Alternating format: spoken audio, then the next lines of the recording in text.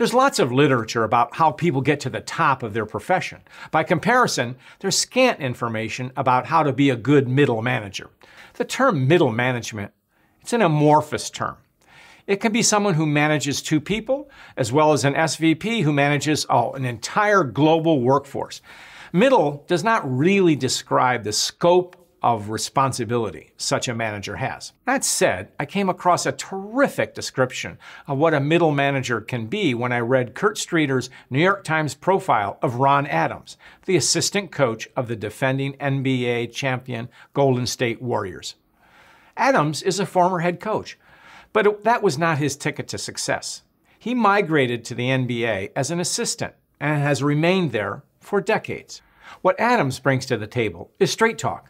An assistant is the go-between, working between player and coach. He's the one who relates to them as a person as well as a player. Assistants don't have authority over the player when it comes to playing time, but they do have influence.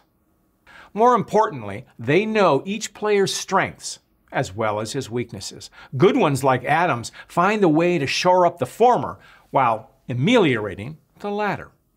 I'd like to be an artisan, Adams told Kurt Streeter. There's a purity to teaching as an assistant, a virtue in being a craftsman and having a craft. It's the nuts and bolts stuff that appeals to me, as well as the relationships. Managing from the middle is a balancing act. You want to do your best by helping the team and the boss succeed. Good middle managers do the following well. Understand the big picture, where the organization is headed. Root out problems. Find a way around obstacles. Work with colleagues. Live by the mantra, from me to we. And speak the truth.